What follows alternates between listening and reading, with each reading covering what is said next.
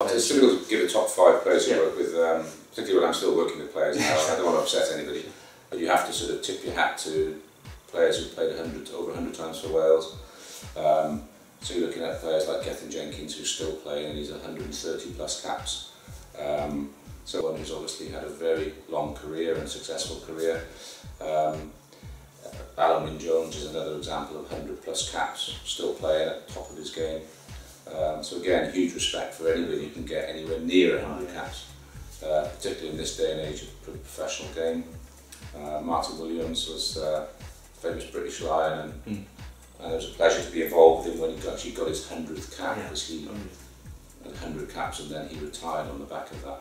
So that was a great pleasure. And Gareth Thomas is the other sort of Cardiff Blues player who went on to win 100 caps.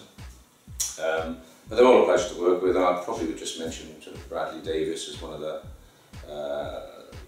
players very, very nice to treat, because he's just got such a sense of humour. That he just sort of makes everything into a joke, and when you're losing, the backs to the wall, it's much more difficult. But that's when the humour sort of really helps to pick you up and maybe turn a corner and start becoming more successful again.